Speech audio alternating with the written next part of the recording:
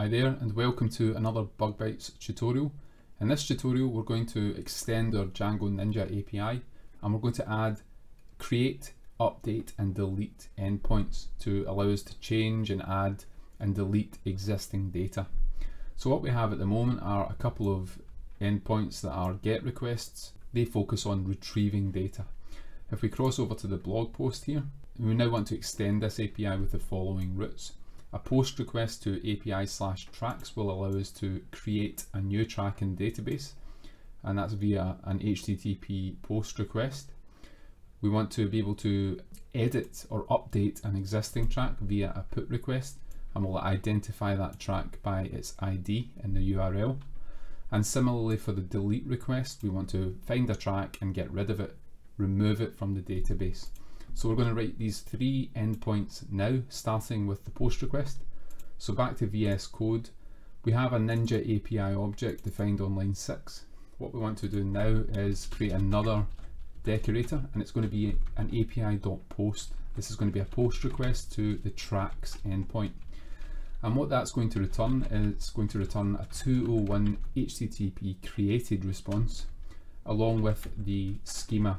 Now, it means we're going to create a track from JSON data and we're going to return a 201 response with the serialized track. So let's see how that's done now.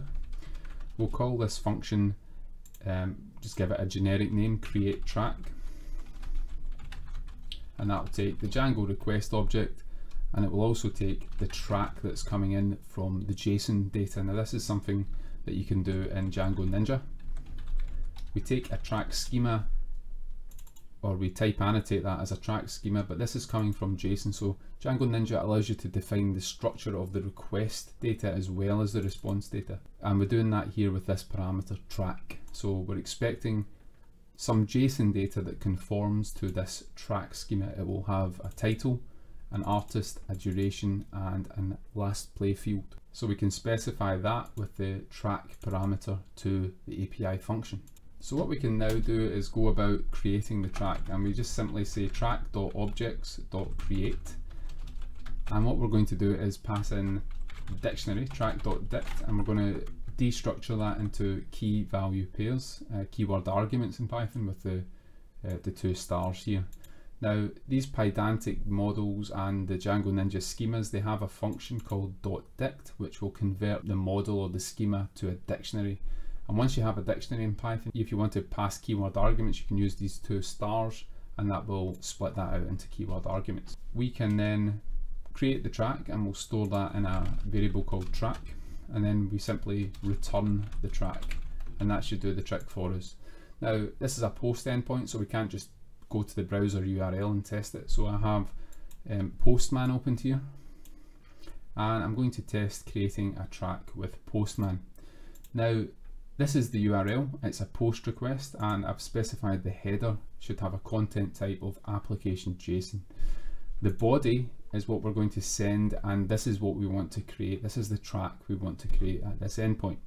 So what I'm going to do is start the Python run server command, the manage.py run server command. That will start Django's development server. And what we want to do is hit this Django-Ninja endpoint and create the track. So if I execute this request, we're sending data which conforms to the track schema. It's got all the fields. We hit send and we should get back the 201 created. You can see that here, along with the serialized track.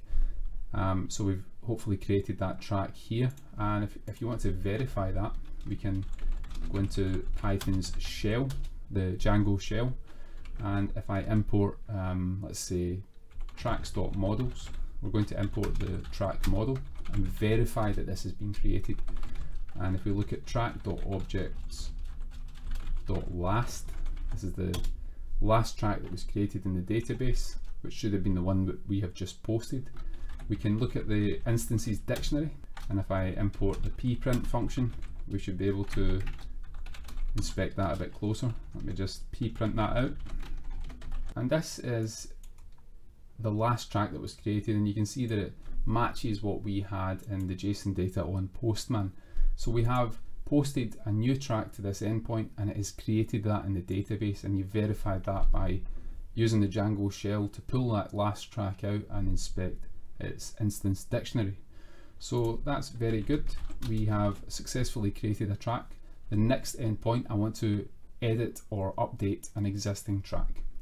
So to do that, we're going to define another method, and it's going to be api.put.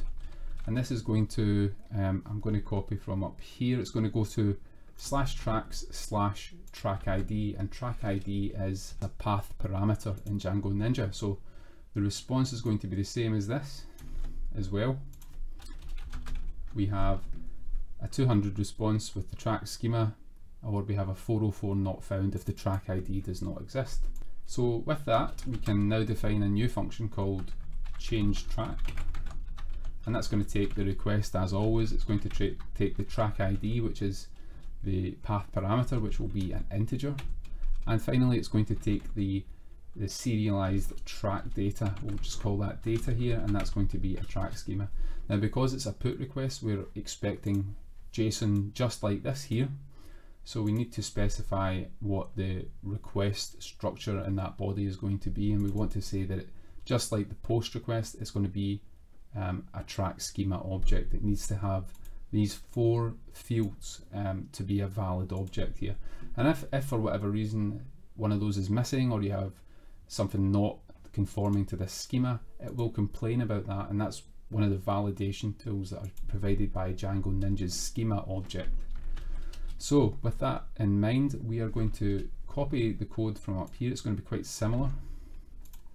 This is a put request, and we'll try and get the track by its ID if it exists, and we're going to change this line here. So if we do get the track, what I want to do is I want to iterate over what we are being given in the request. That's the data being sent by the user or the client.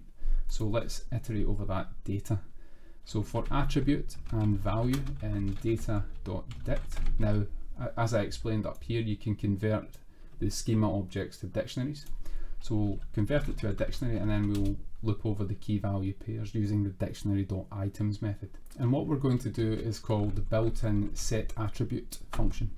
And that takes an object as its first parameter, which will be the Django model track, and we're going to set the attribute that we're pulling out of the track schema, the data being sent. We're going to set that to the value that we're iterating over. So just to explain that a little bit, we get data from the user, from the client. That comes in and it is converted into an object called data.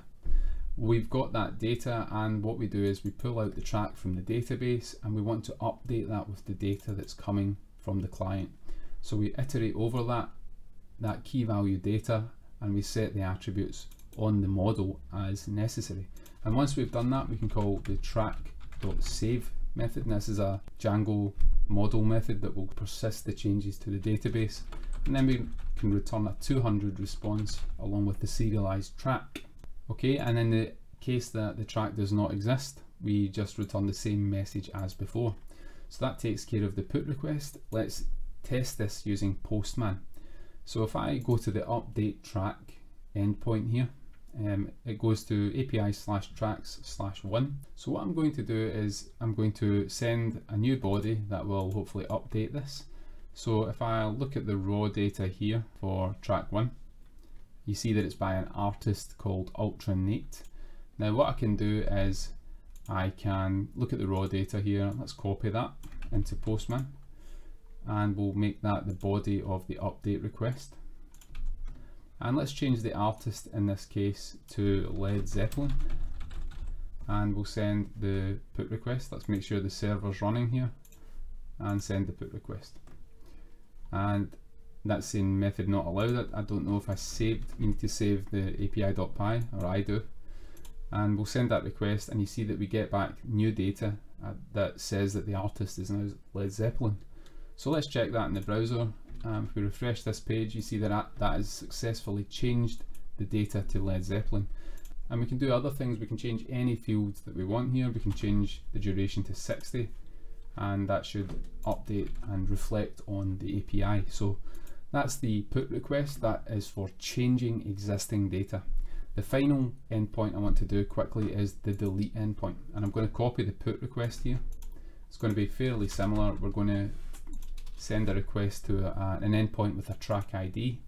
Now the response schema is going to be the same. It's going to be a 200 response, except we aren't going to return a track because we're deleting that track, so I'm just going to set that to none, and I'm going to keep the 404 response for the not found schema because obviously there might not exist a track with that ID.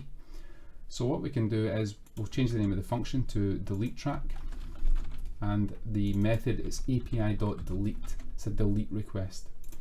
So what we're going to do now is simply try and get the object, and if we find the object, we don't need to do this iteration here, but we can call track.delete, and that will delete the track from the database, and then we can simply return the 200 response with no data. We don't need to return data because we've deleted the track, and we can keep this as it is, and now we can finally test this out in Postman.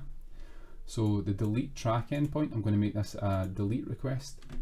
We don't need a body, we're not updating anything, so we don't need to send any fields. We simply send a delete request, and if I do that to track 1, you see we get a 200 OK response. And if I now refresh this page here, you should see that the track does not exist, and that verifies that this works fine. So what we've done here in summary is we've created endpoints for getting data, for creating data, for updating data, and for deleting data. That's basically what a CRUD API is. You have models in your database, and you have endpoints that allow you to get and change and create data. We've done this using Django-Ninja. So that's all for this video. Please check out the blog post if you want more information, and we will hopefully make more Django-Ninja videos very soon. So thanks for watching, and see you next time.